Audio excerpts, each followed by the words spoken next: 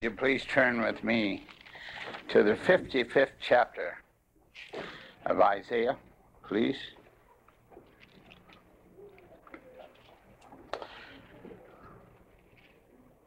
I want to pray and then I want to read from the 6th and 7th verses.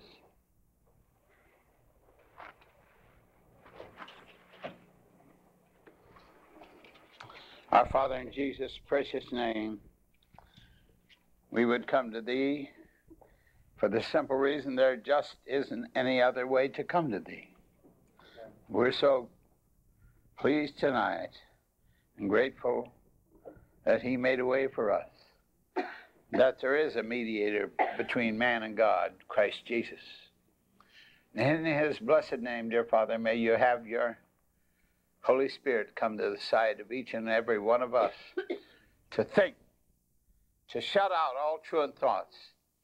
May Your blessed Spirit come to our side and help us, enlighten our minds to the greatest fact of all history, that Jesus Christ died for our sins, according to the Scriptures, was buried and rose again, was seen among men. We thank You, Father, for a gospel that can make us who are ignorant of Your ways. You say, though a man be a wayfaring fool, he can find the way of salvation if he'll apply his mind to it. Help us, we pray, and I thank You for everyone that's here. In Jesus' name, I thank You. Amen. Isaiah 55, 6 and 7, because I'm going to speak on this topic tonight. I'm going to take some from the Old Testament, some from the New Testament. Seek ye the Lord while He may be found. Call ye upon Him while He is near. Let the wicked forsake his way, and the unrighteous man his thoughts. And let him return unto the Lord, and He will have mercy upon him, and to our God, for He will abundantly pardon. My, what two wonderful verses. Seek ye the Lord while He may be found.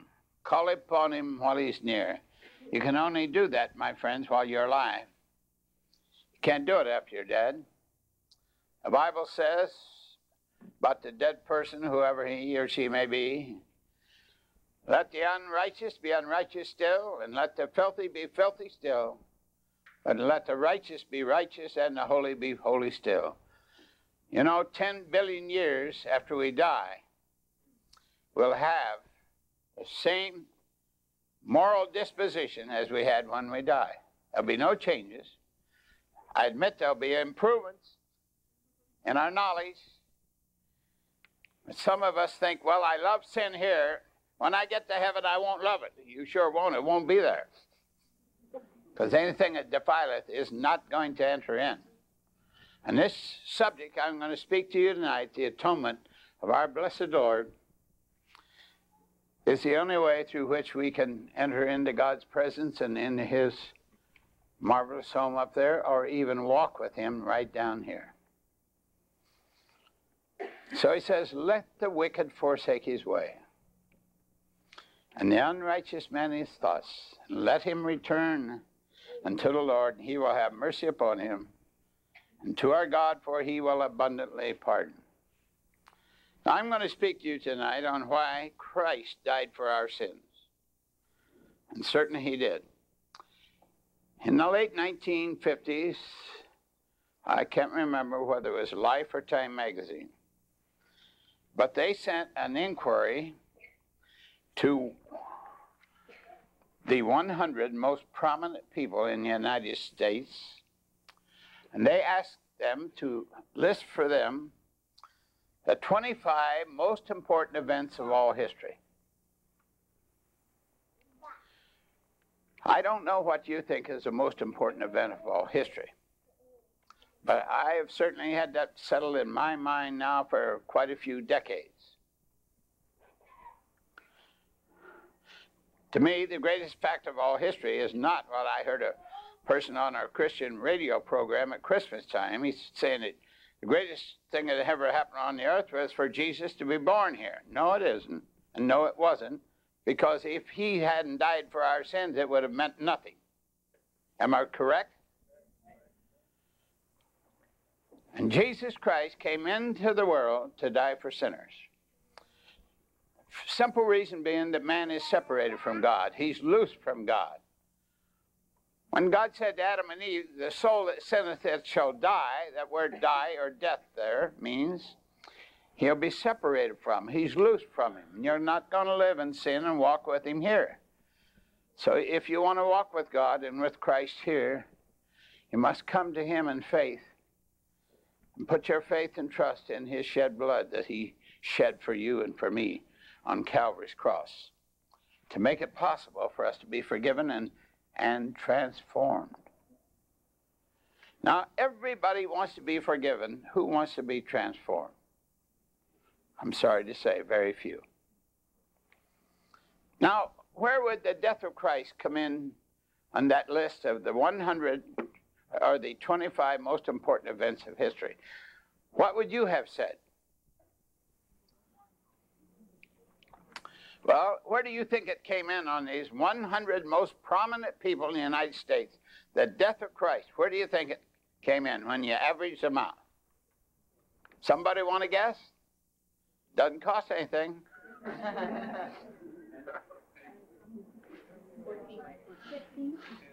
15?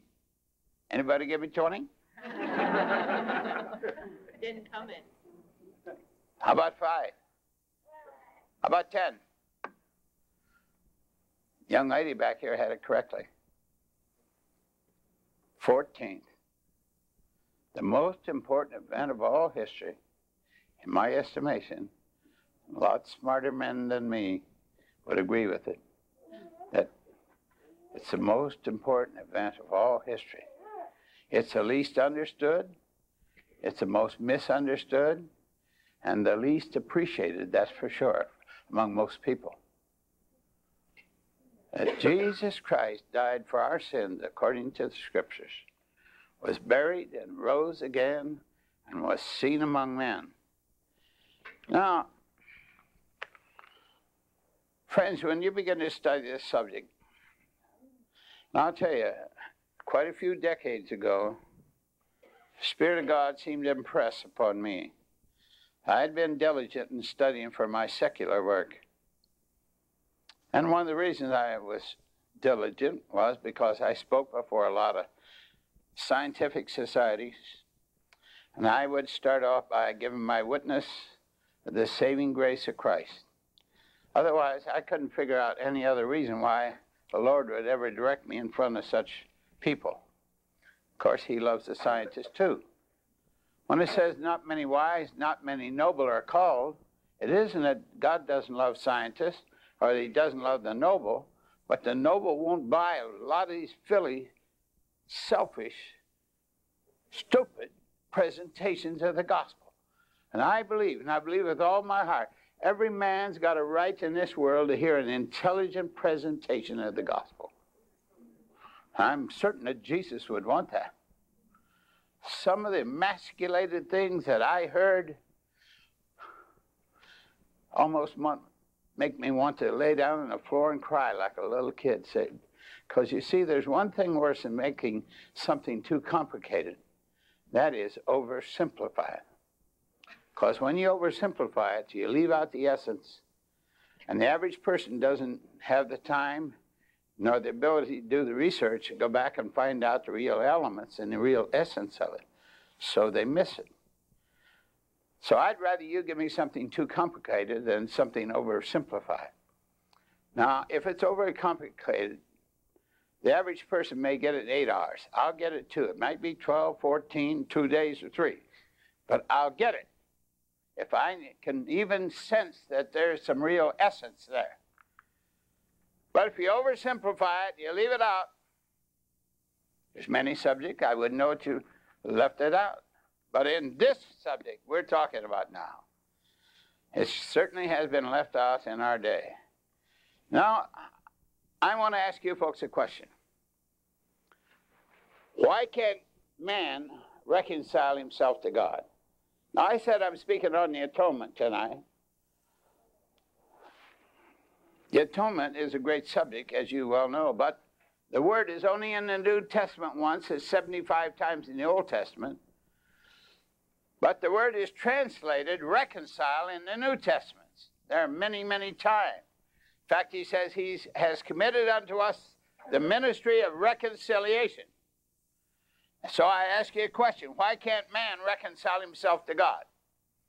Now, I'm familiar somewhat with 17 different views on the atonement. Many of them contradict each other. Well, we often say, unless they can answer these two questions in their system of believing this, they do not deserve to be called a position or a view on the atonement. Now, first one is, why can't man reconcile himself to God? And I can tell you he can't apart from Jesus Christ. He can't. And the second one is, get this, why cannot God reconcile man to himself or to one another without the atonement of Christ? Even God can't do it without his Son, the Lord Jesus.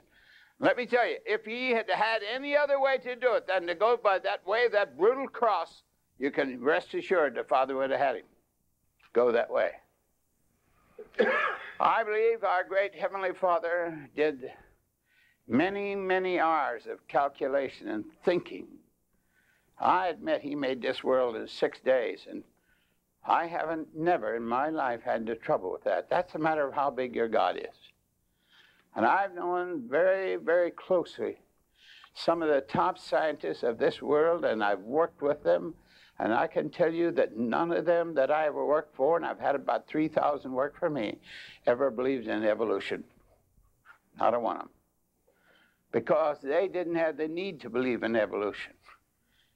I call evolution the pseudoscience of the pseudo-intellectuals. And if you don't want to behave yourself in this world, if you don't love your fellow man, you don't want to do what's right, you better have evolution or you won't be able to sleep at night. But when any teacher ever taught that to my daughters in school, they got a visit from me. Or I invited them and their husband to come to our house for dinner. And I gave them a nice little lecture on apologetics, which they usually didn't understand. But they thought that most people that believe this blessed book only have a 4th grade education. Well, let me tell you something, dear friends. I know many of the best educated people in this world this day that love this blessed book and believe every word of it and want to write it on their hearts, and they live in it every day. Live in it. It's not just a piece of furniture. So, why can't God reconcile man to himself and to one another without the death of our Lord Jesus? Now, God's greatest problem was not in making this world and putting it on a 23.5-degree axis and starting it spinning 360 sometimes in a quarter every year. That wasn't his greatest problem. You know what his greatest problem was? Was how in his moral government, see, God is a moral governor of the universe. Most people don't want to think of him as a moral governor of the universe. Oh, they like to think of him as a man upstairs, whatever that means. That may be in the apartment above, for all I know, for some people. I'll tell you, when I witness to scientists, I tell them, I believe in the God of Abraham, Isaac, and Jacob, maker of heaven and earth, Father of our Lord Jesus Christ. There's no doubt there, is there? And if I am supposed to be very meticulous in my work, I think we should be, and when we talk about our Savior, when we talk about the God that we believe in. Not the God of monism, because he's in a tree. I don't know how a tree's going to help you. It doesn't help anybody.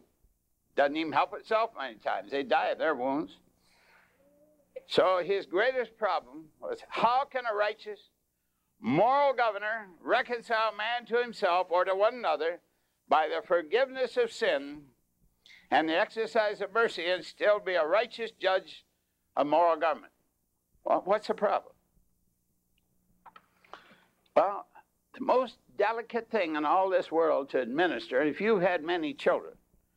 And my mama and daddy, thank goodness, had 11. I'm glad they didn't believe in abortion. I was number 9. And my daddy loved children, and my mother did too. I think they're the glory of a couple.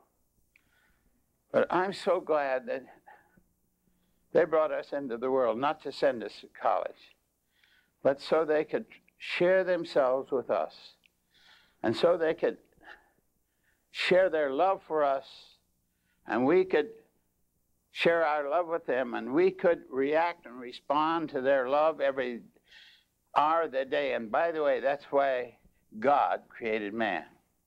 He created man not to glorify him. That would make God selfish. God created man to share himself with, and when man gets into the right condition and relationship with him, yes, he will glorify God, but that will become one of the effects. That's not the reason that he made us. If God made man to glorify him, that would make God selfish, and he sure got cheated in the deal, didn't he? If he did. But I don't think he did, and there isn't a verse in the Bible that tells me that he did. I know the Westminster Confession says that. It says a lot of other things, too, that I don't believe. But when I can't find it in the Bible, I don't believe it. You know, it's like this. I have a son, and I had 2 daughters, and a lot of years in between the two. I'd come home from work. I'd go in the garage. I'd walk into the kitchen. My wife is sometimes preparing meals. Well, I'm gone so much. Like I told you about my daughters and how we would let our daughters pick where we're going to eat at night. My daughter Nancy had she's 10 years old at the time. She had all the fancy places in town staked out. They got to choose one once a month. She had Steak and Shake, Dog and Suds, those kind of places. Well, bless her little heart. That was her idea of a feast, so we went there. But let me tell you what my idea of a feast was. I'd come home from work, give my wife a hug and a kiss in the kitchen, and walk on into the family room where the girls had the newspaper all apart on the floor. My daughter Faith is reading, seeing who's getting married and looking at the pictures. Nancy's reading the funny paper, and I just stand there. And they look up after a while, and they say, "Daddy's home, Daddy's home." And they come running, and they do what we used to call in track meet the broad jump, now called the long jump. And they straddle me right here like this and hang on me from the side. Now, I was a little hard on my back. But we would just stand there and have a little love session. I would kiss them and they would kiss me. That's why I like having girls, not boys. You don't have to stop kissing them.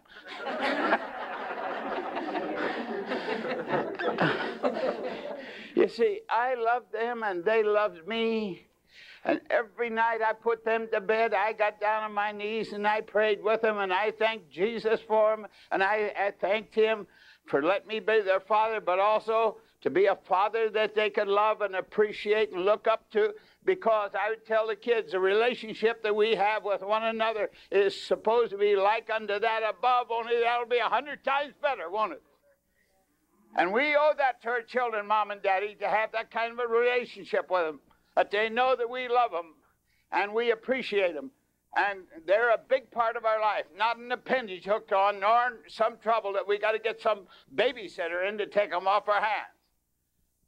Oh, babysitters have their place. But I had my children, not so I could send them to college. No, I wouldn't even send them away to private school. I couldn't be away from them that much. I didn't want to be one. Neither did my wife. Besides, we had missionary friends that needed that money.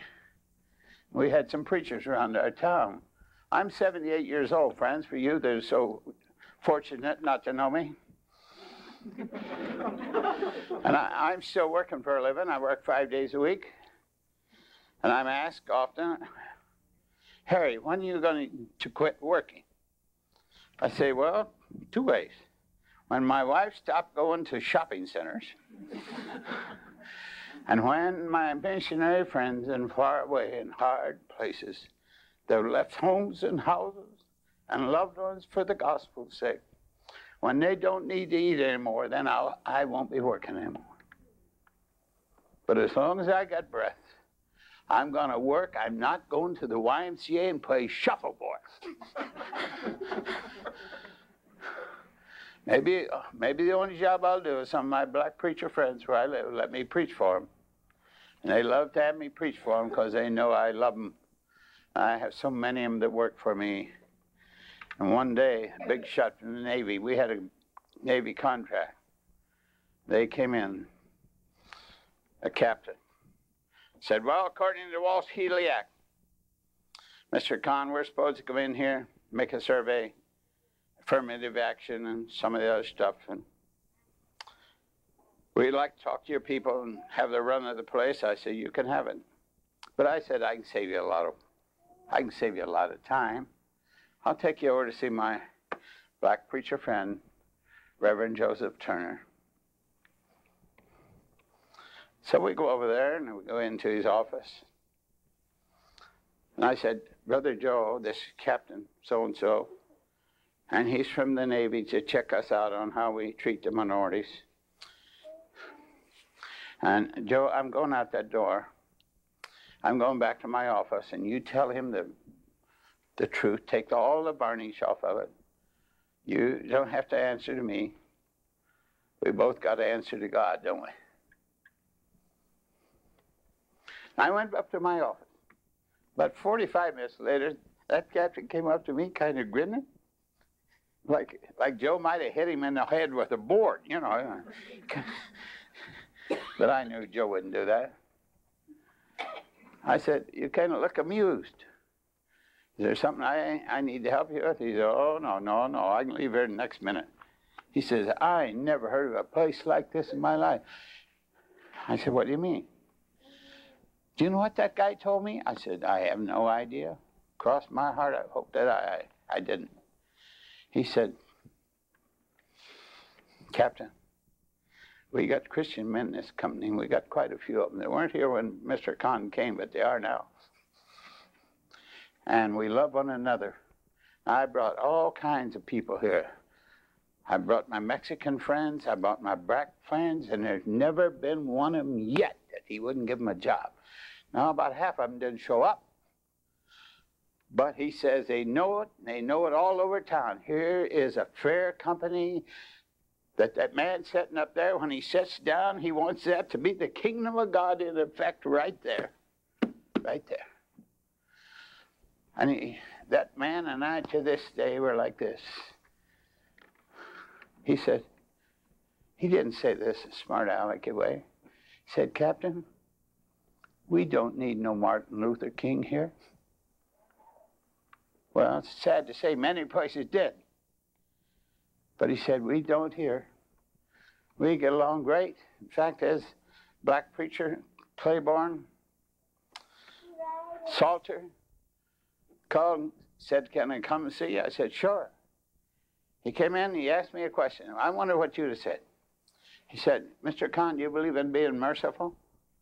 I said, brother, I better. Because blessed are the merciful, they shall obtain what? Mercy. If you want God to forgive you, you must forgive your fellow man. And you must be a man that's disposed to forgive. Oh, I thank God for a mother that beat that into every one of us. Well, I had a marvelous mother. I've told some of them about here that we had a man and family in our end of town. I won't tell you their nationality, but they like green. And they had a son that he wasn't an idiot, and he wasn't retarded, but he was sure slow. I know the feeling. And the kids in our end of town were making fun of Johnny Rafferty. And my mother lined all of us up there. You that thought she was a Marine Corps major. She says, I've been hearing about children making fun of and teasing poor Johnny Rafferty. Don't you know we're to be kind to the fatherless, and the feeble-minded? Don't you know that? Now, in case you didn't know it, you know it now. And if I even hear that one of you has teased him or done anything like that, I'll skin you alive. I thank God for a mother like that. She was no silly sentimentalist. And she meant exactly what she said. And yet she was as gentle and tender. And I had a relationship with the Lord that when, as I told someone here this week, I stood at her casket, January 10th, 1963, and people came up to me, leaned on my shoulder and told me, we were so poor, but your mama brought us clothes. She brought us food. She'd do that for weeks and then say, can I take your kiddies to Sunday school? And after she got that, she'd start on us. And she gave us clothes and she gave us food and she cared for us. And then we started going to Sunday school. And they'd say, Brother Harry, I wouldn't be in the kingdom of God today if it wasn't for your mama. As I say, there were so many of them came up and did it. You could have wrung the tears out of my suit.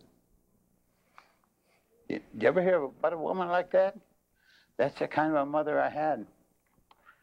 And she loved the poor and the sick and the downtrodden and the minorities. And let me tell you something, dear friend, she was as colorblind as possible to be. You know why? Because she walks with a colorblind fellow named Jesus. And we better do the same thing. Well, he came to die. But let me say this. Now, if you have stolen from someone, if you've injured someone, or if I have, any of us have insulted someone and we have a ruptured relationship with them, if we have done it, who should make the first move of reconciliation? The other person, the injured person, or we that have injured them? Would you answer that for yourself and for me tonight, right now? Who should make the first move? We should. But God commendeth his love in that while we were yet sinners, Christ died for us. God made the first move. I don't know about you, but sometimes I can sit in my office and bow my head and thank him for a precious truth like that. I should have been seeking him, but he sought me and he bought me. You see what I mean? Now it all starts with that one right there. Now, one day, Job asked Moses if he'd come up on Sinai. And he went and talked to the elders. I'm sure it wasn't for permission. But he told them this invitation that Jehovah had given to him.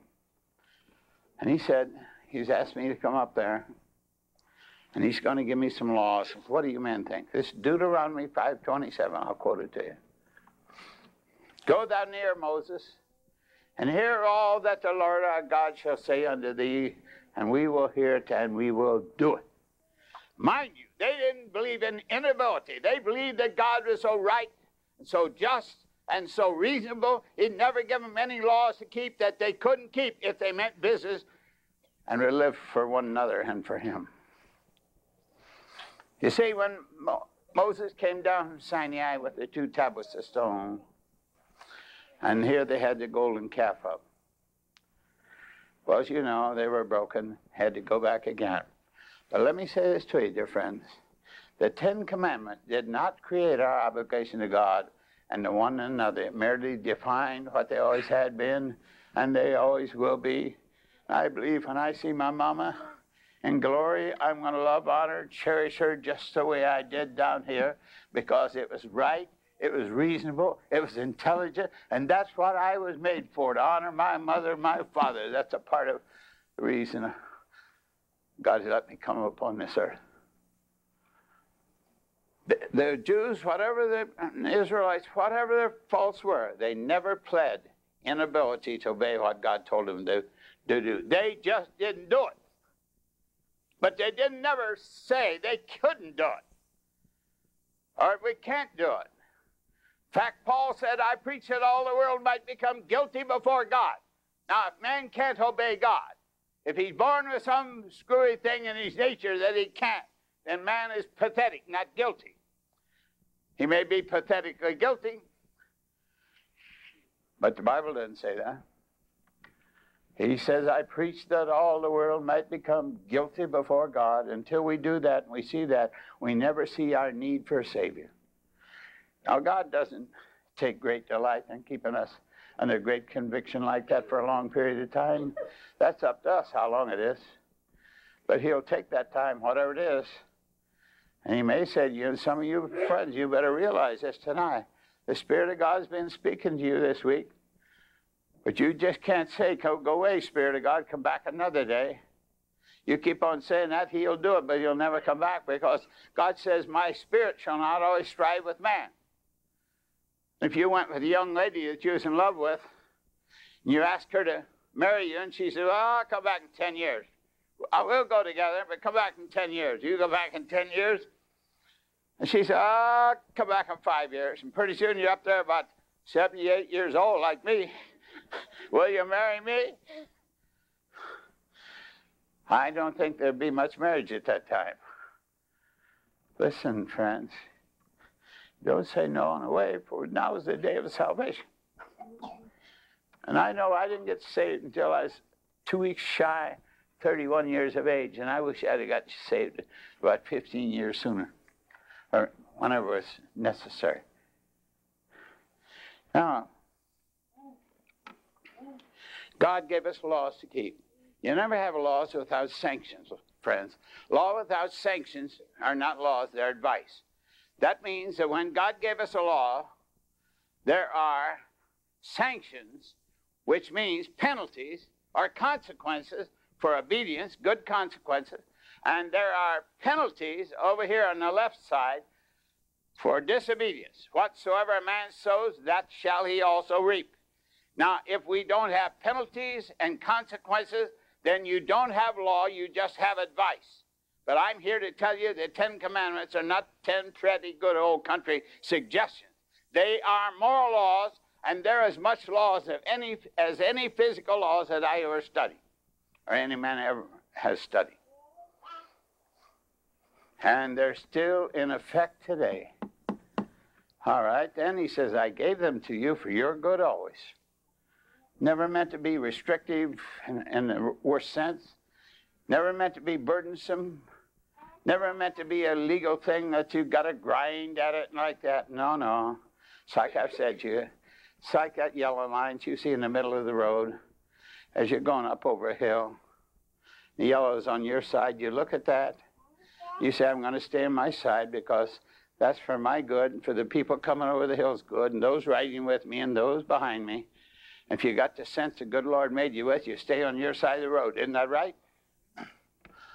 That's why he says, I give these laws to you for your good always.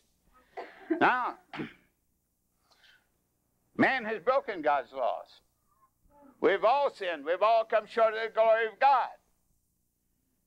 Well, most people, when they begin to do a little thinking, they want to get away from the consequences of that sin. But you know, when we choose an act, friend, there are two kinds of consequences connected to it. Primary consequence and a secondary that may go till the day we die.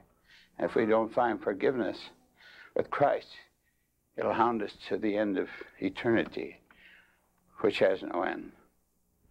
Otherwise, when we choose an act, be it good or bad, we're also choosing the consequences connected to it. Make no mistake. All right, now, men, when they begin to think, well, they get some mercy and not to have to pay for all these sins. And that's only intelligent not to want to suffer the consequences of all these sins, but they're saying they're laws. And yet they want to be forgiven. They want to be pardoned. Now, I lived in New York or Chicago for 25 years before I moved to the town where I live now. There were people there that when they got arrested for breaking the law, they wanted to get out of it. And by the way, friends, I used to do a lot of work on the engineering of landing gears, like the B-47, the B-52, and I did the outriggers, and I did a lot of parts on there. Well, about 10 years afterwards, the fellow that I worked with, for this time he's president of a fine corporation in Detroit, and he came through town, and he called me up from a motel on the edge of our town. He said, "Harry, this is your friend Hope." I said, "Jack, where are you?" He said, "Right here in town, the Clock Tower Motel." He said, "I'd like to see you." I said, "Well, come right on down, or I'll come out. I'd like to have lunch with you." So he came down. He sat down, and I said, "How's your wife and your family?" "Jack," he said, "well, my wife's wonderful, but my boy, he's all right now." I said, "What do you mean now?" You kind of emphasized that. He said, "Well, Harry, I was on the way to London, and I stopped at Sikorsky Aircraft up in Stratford or Stanford, Connecticut. I think it's Stratford now. While I was there, I got a phone call from my wife telling me my son was in jail. So I forgot about going to England. I caught the plane to Detroit. When I got home, my son's out of jail. He's sitting at home. I went and I sat down with him. I said, "Son, tell me about it." Well, he said, "Dad, I was stupid. I was with a bunch of roughnecks that I don't usually hang with. And I know you wouldn't like for me to. But we did a little drinking. We stole some hubcaps, and we did this, and we did that." And he's sorry. He said, "I'm sorry I did it." "Then you're guilty, right?" "Yes." He said, "Come on, son, get your hat and coat." I said, "Where are we going?" He said, "We're going downtown to see the police chief and the judge." Not looking for the best lawyer can get him out of it. If you get him out of it, you've contributed to his delinquency, haven't you? Now, what would the average parent do? Ready to mortgage everything they got to beat the rap, as we say nowadays. No, not right-thinking people do that. Oh, no. I know my mom and daddy wouldn't. They'd say, "You take your medicine, you won't do it the next time." So they went down. Chief police got the judge. And when the judge came in, he shook hands. He knew the boy's dad. He said, "Well, Jack, what is it you want?" He said, "Judge, my son was in jail here last night. And my wife called me. I came right home. He stole some hubcaps. He told him what he was going to do. And he said, 'Your Honor, what are we going to do to him?' He said, 'What did you say?' 'What did you say?' 'He's broken the law. He's stolen these things. He did this with these bunch of roughnecks.' I said, 'What are we going to do with him? I'm on the side of the law.' He said, 'That's what I thought you said.' He said to his son, the judge did, 'Son, do you say that you're guilty of doing what you're charged with?' He said, 'Yes, I am.' He said, 'Are you sorry?' He said, 'Sorry.' He said, 'My dad has worked like a dog that I might go to school and I might live in a decent home. I got a wonderful mother and good brother and sister, and here I'm in trouble with the law. Your Honor, I did it, and I feel like the dumbest, stupidest jerk in this whole town. And whatever you decree for me, I'll do it. I'll do my time with no whimpering, because I know my daddy's right and you're right, and I want to get on the right side of things.' He said, 'Well, son, if you'd come in as the high-powered lawyer, you're going to get out of this thing, you wouldn't have got out. I can tell you that. But I'll tell you what I'm going to do with you. You're really sorry you have done this?' And then the boy, husky young lad, began to weep. He said, 'I sure am.' He said, 'I'll tell you what I'm going to do. I'm going to give you probation. But if I ever catch you in my court again, I don't care if it's stealing chickens. I'll give you 50 years.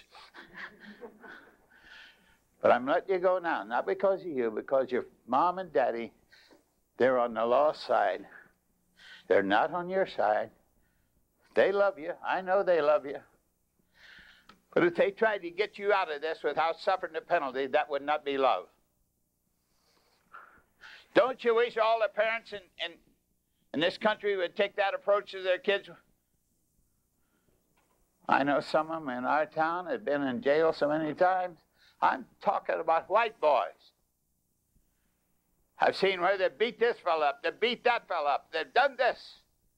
I wonder what kind of a daddy and mother they've got, because you know something? The children are usually a second edition of the parents. We had a real tough Sunday school class in our church. I usually taught in the winters in Switzerland, but the pastor asked me if I'd stay home that winter and help him. We have a pretty big set church, about 900 and some members. He said, would you take the 12th grade, please? He said, come down and sit in sometime. When we're having Sunday school introductions and things, they don't sing the songs, they talk out loud. And when I'm teaching, they pay no attention. He said, Harry, will you teach them? I said, can I use my own material? He said, yes. I said, then you tell those kids they got a former Marine Corps major coming, and he doesn't take any foolishness. Oh, well, fine. First day, I'm teaching them. 2 long tables, but from here back there to Frank, down to Tully. And a girl back there is talking out loud to a girl up here in this row of table. I said, just a minute. Do you go to East High School? She said, yes. Do you mean to tell me that you act like that at East High School? You talk out loud when the professor is talking and talk to a girl way up here? You act like that? She didn't say anything. I said, you keep on acting like I didn't hear, I think God will strike you dead.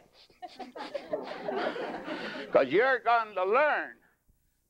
You're going to learn to respect the house of God and the people in it and the Sunday school classes. Now, if you folks are trying to make your mom and daddy look bad, you're sure doing a great job. I don't know most of your folks, but I sure know a lot about them by looking at you kids. Now, if you want to keep on making them look bad, you just keep on doing it. Now, by the way, I love those kids. I prayed for them every day. I'll tell you, I had them like that from September till May. And I gave them tests on moral government, on moral law, and things like that. And I'd give them $25 for the guy at the highest grade, $15 for the next, $5 for the next. If 5 of them tied, 5 of them got $5. You tell me something better to do with my money. Let me tell you something. By the end of May, they went to the head of the Sunday school people, officers, and a fine, godly man said, look, we're supposed to go to the college and career class for the summer. So when we come home from college, we'll know people. Would you please let us stay with Mr. Conn this summer? Because the first time in our life, somebody's told us something other than Bible stories. He's teaching us. He's teaching us the atonement. He's taught us moral law. He has taught us the moral government of God. And we want it all summer, can we? Now, does that sound like I was too hard on? It's like my daughters. They're taught moral government. And a girl came to me and said to me, Mr. Conn, do you know what your daughter, she was a sophomore in high school, says, you know what your daughter says about you? No. And I wasn't worried. She says that she hopes you die before she does, because she knows if she died first, you'd die of a broken heart. Over here. Does that sound like I'm hard and I'm rigid and I'm burdensome? No, but I do not let the inmates run the asylum. You see what I'm saying? All right. Now then, if you've got law, you've got sanctions. And sanctions are rewards for obedience and penalties for disobedience. Whoa. We all want the good sanctions, but not enough to obey. So let me say this. Most of the people in this world, all they want from God is mercy. Now, if every time someone has broken law and you arrest them, you take them in front of a judge says, what you plead? If they say, we plead guilty, and he says, all right, I'll have mercy on you, and he shows mercy on everyone. Mercy means to not give them what they deserve. Now, if he shows mercy to everyone, what does that do to your law?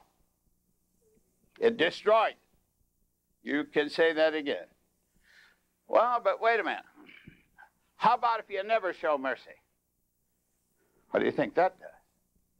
How about if you never pardon? If we never pardon in the laws of our land, I'll tell you, love would suffer, because there are times when we should pardon people. We should pardon them.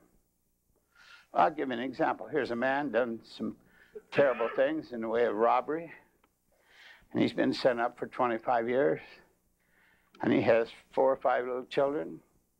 He's put away in a pen, and he does 10 years of his time.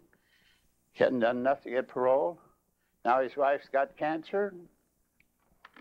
Now, if we don't give that man a pardon so he can get home and help his wife and take care of his kids, love's going to suffer. Love is going to suffer. If you never show pardon or mercy, love will suffer. But if all you show is mercy, then you'll have no law. So what is the big problem God has in the moral government of God? Is to be able to reconcile mercy and justice.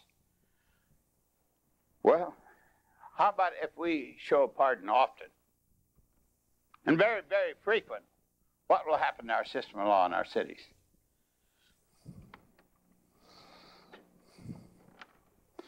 Well, it certainly has happened. In the city of Chicago, when I moved out of there, it was common knowledge. If you got caught in a murder rap, that you could buy your way out of it for $700. Now we almost have 1,000 people that are murdered every year.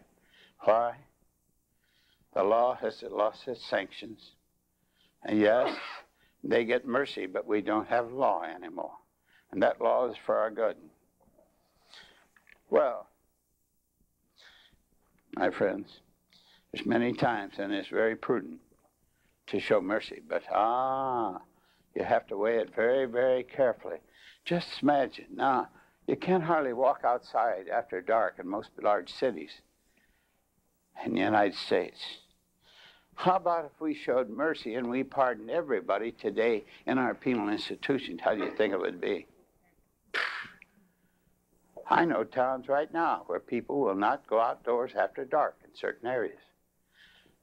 And I've just been talking about the reason for it.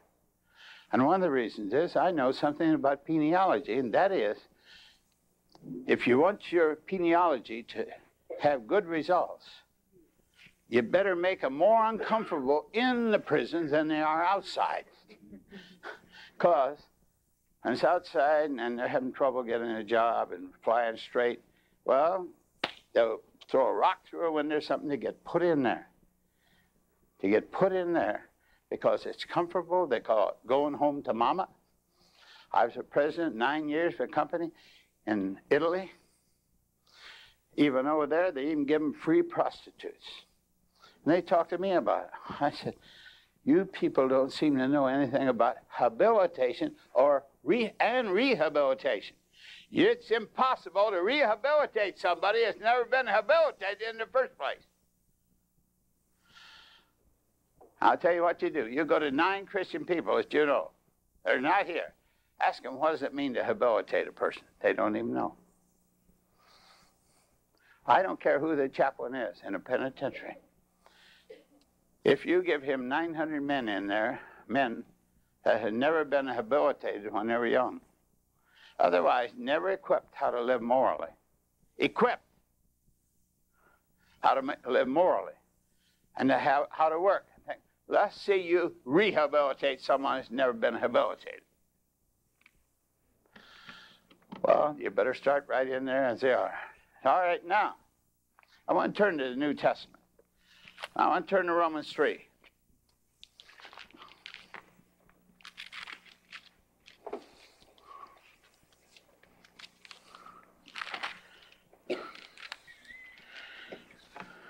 24th verse, and I'll read through the 26th.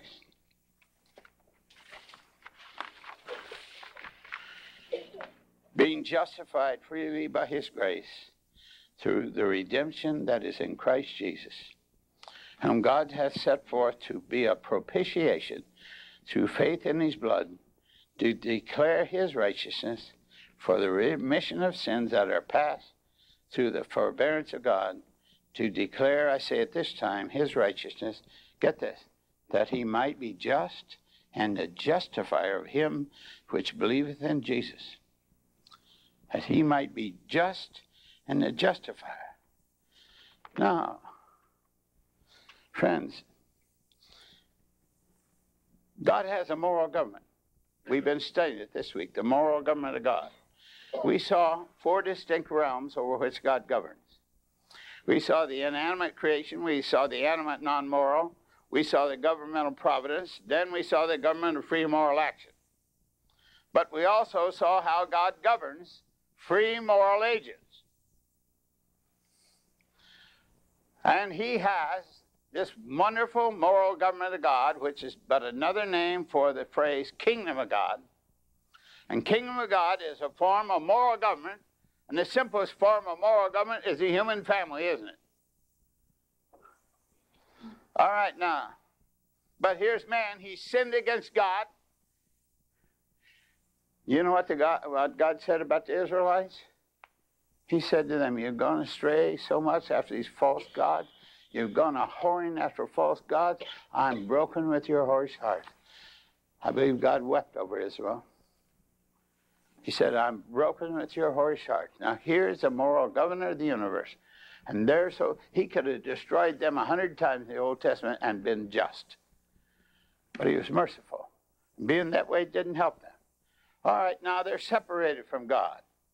Now there is such a thing, and he quotes it here. Being justified freely by his grace through the redemption that is in Christ Jesus, whom God has set forth to be a propitiation through faith in his blood. Now what do we mean by propitiation?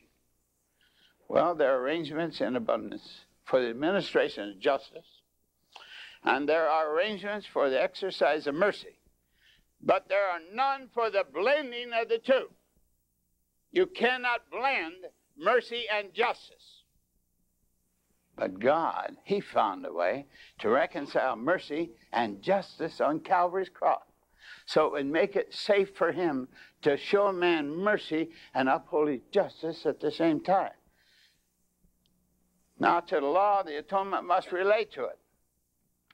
And I'm going to give you 5 things here it must relate to. To the law itself, that its authority be maintained. That's what's wrong today. The law has lost its authority. To the penalty of the law, that the object contemplated by the penalty may be secured. Penalty is to get people to obey the law for their own good and for the neighbor's good, isn't it? Third, to the offenders in whose behalf it is made, that it may make their reformation and good conduct assured. See, my friends, we all want to be forgiven, but you're going to come to God for forgiveness of sins in Christ Jesus. You're to come there for 2 things, for repentance from sin, faith to our Lord Jesus, and to submit for transformation. Now, if you don't want to be transformed by the grace of God, don't waste his time and your time either, because he has no way to forgive a sinner without transforming him by his grace.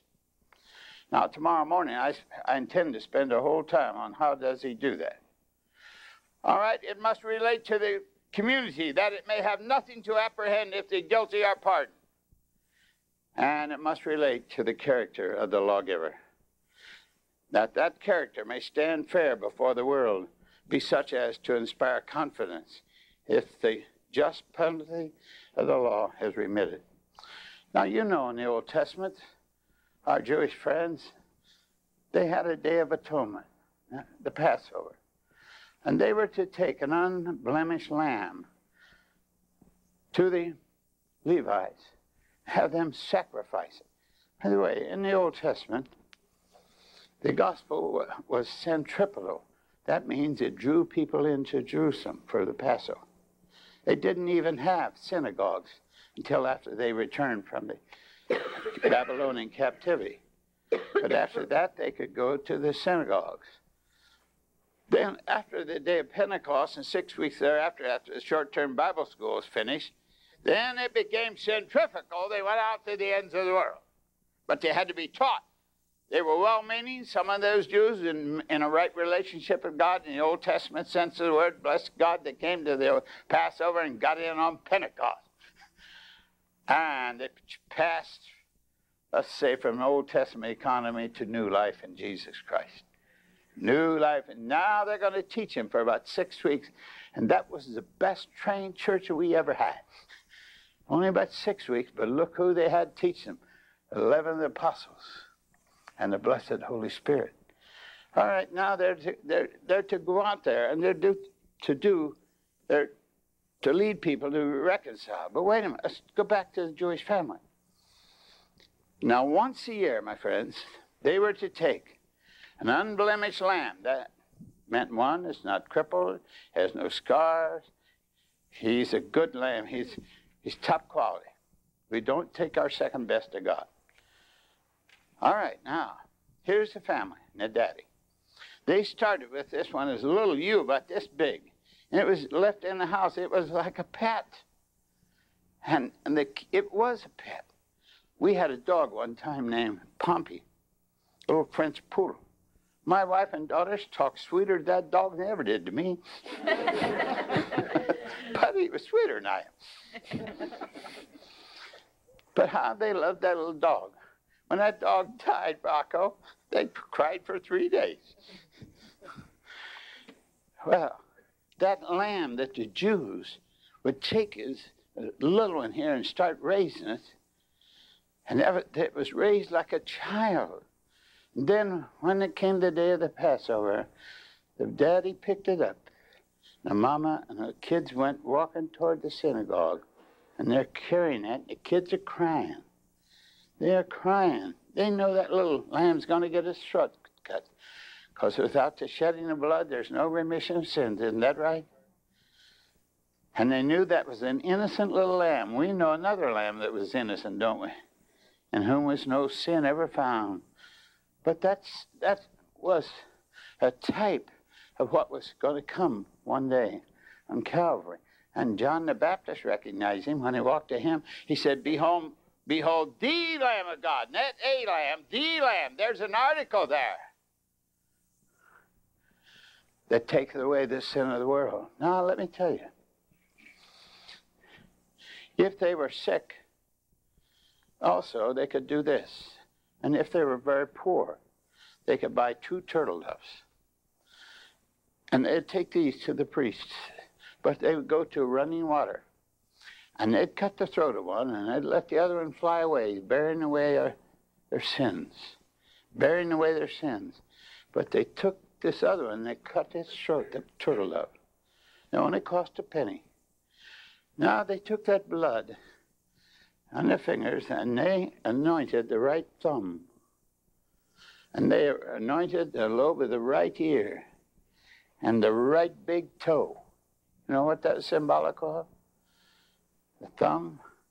You're going to work for the nights coming when no man can work, or don't sacrifice it. Here, you're going to hear the Word of God. You're going to hear the preaching of the Word, the reading of the Word. You're going to give attention and first place in your life to the things of the Spirit. And the big toe, you're going to walk the life of faith. Because there's only one life soon going to be passed. It's the only place we can walk the life of faith. And let me tell you something. If they want to be prayed for, if they were not willing to have their right thumb anointed, their ears anointed, they're going to hear the Word of God, and they're going to obey. They're going to walk the life of faith. God was not willing, the Levites are not willing to pray that they be healed. Now you see the typology that there was back there. Now here's the Lamb of God. Here's the Lamb of God, the Lord Jesus. God has no way to forgive sins but by blood. It isn't that he took great pleasure in blood. Of course he did. And it's not a slaughterhouse religion.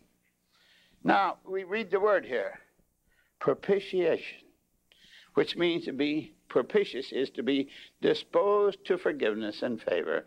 When Jesus died, now, don't get me wrong, it did not render God merciful. He always was merciful.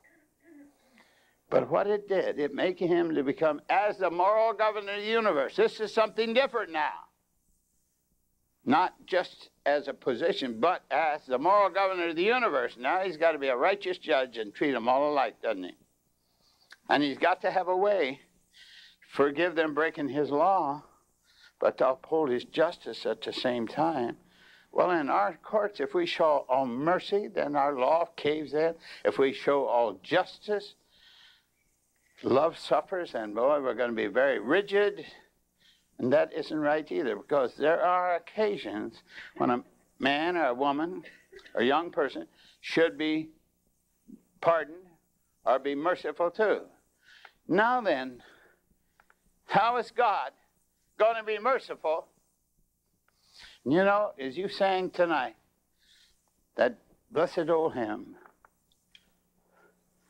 on a hill far away, the rugged cross, you know, where he says, and I put the words of Jesus where he says, where I suffered and sanctified you. You know what sanctifies means? It means it's set apart for a holy use. Now, when you come to his cross for forgiveness, don't you dare just come for forgiveness. You come to present yourself. You're going to live for him now. And you're going to live a sanctified life. You're not going to be a worldling that every time the Phillies play and every time the Flyers play and all this other junk that you can run around to the world to. No, you're going to be drinking at a different fountain. Am I right, Teresa? And you couldn't care less whether they got how many lost string or how many win string and all that. Because we're drinking at a different fountain now. And we're living a sanctified, holy life. Not to get to heaven, but because Jesus deserved to be served and deserved to be obeyed, and God, by virtue of who he is and what he is, deserves first place in our life.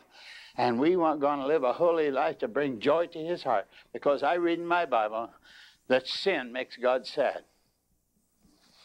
When your kids misbehave, how does it affect you? You sure don't go out and cheer them up, do you? No, I'm sorry to tell you. When I was 16 years old, I made my mother weep for my sin. And when I heard she crying and telling God, dear Lord, I didn't raise my boy like that. Do you think that made sin a cheap thing to me and I'd go right out and do it again? Brother Rocco, I decided right then and there I'd never do anything that would ever discredit my God, my mother, my Savior, or that good daddy that I had. Because I had a mother wept over my sins, wept over them. Most people today don't have a mother like that. Now, let me say it again. When Jesus died, he says right here, whom God has set forth to be a propitiation. Now, what does it mean? To be propitious is to be disposed to forgiveness and favor. To propitiate is to render an aggrieved or an offended party clement and forgiving.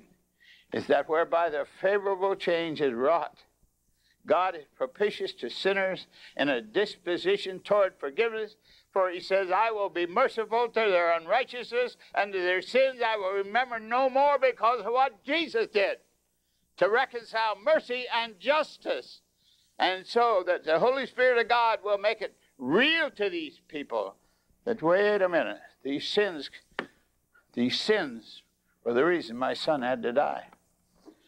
As a governmental expediency. Moral government of God expediency. Expediency means profitable for the moral government of God. So, I read now in my Bible, I go back to Luke. I want to read Luke 24, and I'll be finished. I know it's getting late, friends. Luke 24, 46, 47. And said unto him, well, I'll start in the 45th verse. Then opened he their understanding, that they might understand the scriptures. Oh, I would he do that to everybody here tonight. And said unto them, thus it is written, thus it behooved Christ to suffer and to rise from the dead the third day, and that repentance and remission of sins should be preached in his name among all nations, beginning at Jerusalem. Why? Because the same person here went to Calvary's cross. He became our sin bearer there. Now, let me say this to you, friends. Jesus was a substituted sufferer who should have suffered for their sins. But he suffered for our sins. So he was a substituted sufferer. All right, now then, we find that what he suffered was a substituted suffering. It wasn't the same suffering that a man would suffer if he goes to hell. It was just that which was necessary to meet the ends, uphold the moral government of God, so they could see that God was not winking in sin, that this was a very, very important thing. So that repentance and remission of sins should be preached in his name among all nations, because it behooved Christ to suffer and to rise from the dead the third day. And in the moral government of God, it made so a just and a holy God could show you and me mercy and uphold his justice. Now, one illustration, you'll see this. See what the man couldn't do is Darius. Now, maybe you pronounce it Darius. From 7th, 8th chapter of book of Daniel. Daniel was a Hebrew young man. A strong drink never touched his lips. I'll tell you, he was one of those fellows back there. There's four of them. Shadrach, Meshach, Abednego, and Daniel. But Daniel was busy somewhere else that day, or he'd been with them. He would have come out not smelling like a fire either. What a young man. All right, now he winds up over there in captivity, and he's in a right relationship with God no matter where he is. And the Spirit of God was upon him. He had great wisdom, didn't he? And he had great favor with the king. All right, now the Gentiles are very jealous of Daniel. So what do? They get apart from Darius, and they cook up a phony law there. It's a law. And the law is that you cannot ask anything from any king or any god. You can't pray to him for the next 30 days. If you do, the laws of the Medes and the Persians is going to put you in the lion's den, and you will then become a Daniel burger.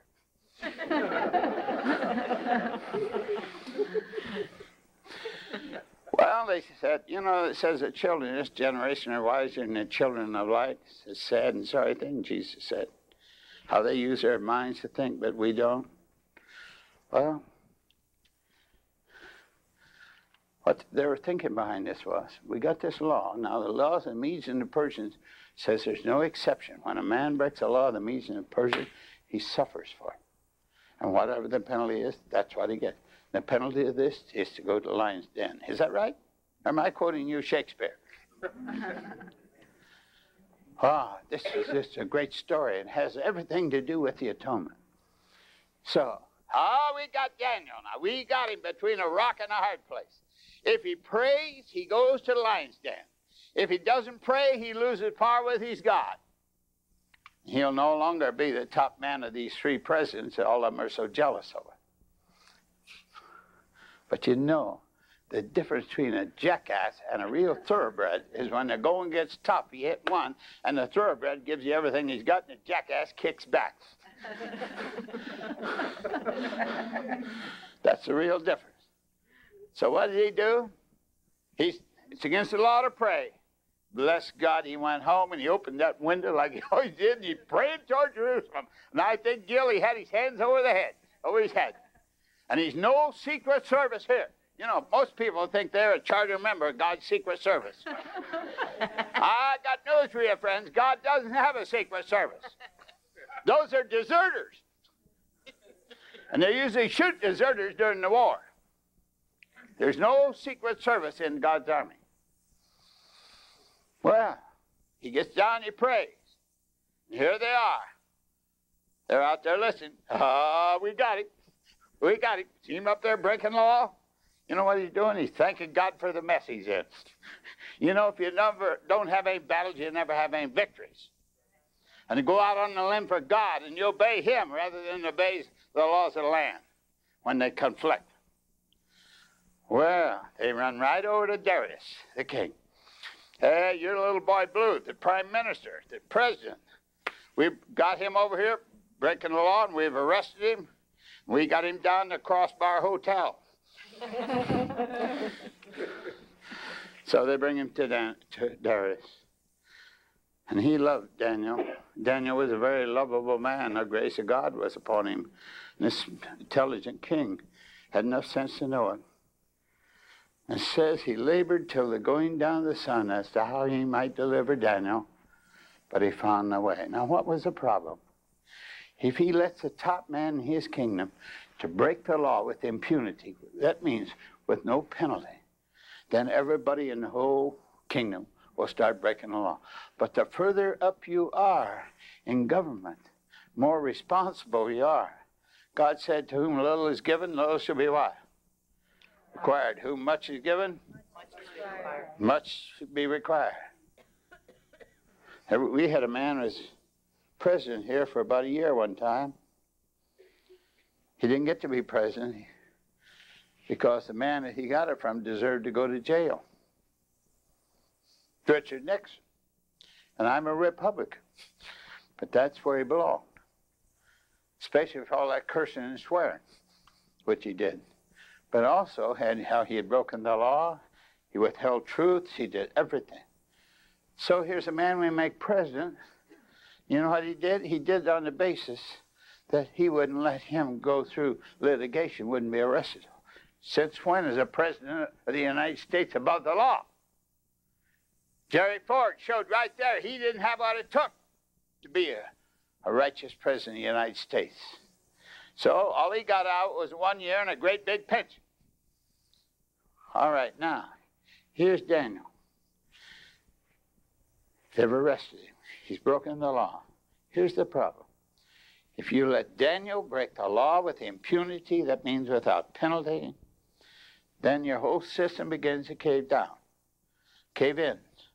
All right, now what is the problem? The problem is, if we're going to show him mercy, we got to come up with a substitute for the penalty that'll have the same effect upon the law that the execution of the penalty upon the lawbreaker would have had. There was a problem.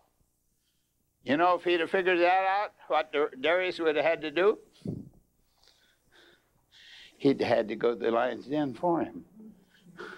That's what Jesus did for you and me. That's what he had to do.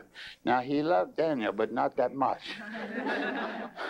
But bless God, Jesus did. He loves unto death. Loved unto death. Now, let me say it again. It's the same problem that God has with each one of us here tonight. If you're not going to be penalized, if you're not going to suffer the penalty for your sins, then what's he going to do with his government? What's he going to do? How is he going to come up with a substitute for the penalty? Well, he had a son. But if he's going to do it for you and for me, it is all based upon faith in that shed blood. Faith in it. Faith that he died for us, but faith that it's also for salvation. And when we put our faith in the shed blood of Jesus, here's a wonderful thing. You don't have to understand everything about the atonement to get its benefits.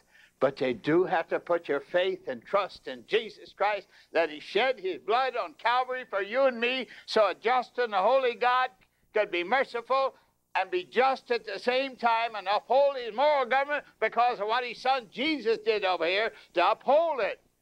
Because if he's going to forgive, King Darius is going to forgive Daniel, he's got to come up with a substitute for the penalty that he would have put on Daniel that would have the same effect upon the law that the execution of the penalty upon the lawbreaker would have had if he doesn't want to destroy it. He couldn't figure it out, but bless God, our God did. Our God, he did. You know what the answer was? God so loved the world, he gave his only begotten son. He didn't pay, he gave. He didn't pay, gave. Gave his only begotten Son, that whosoever believeth in him should not perish, but have everlasting life.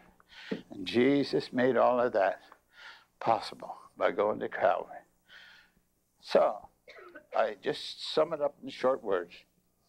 Christ's sufferings are as a substitute for penalty, not as the punishment of the sin judicially inflicted upon Christ, but in such a rectorial relation. Now, rectorial means to rectify, and to rectify us morally, and to rectify his moral government.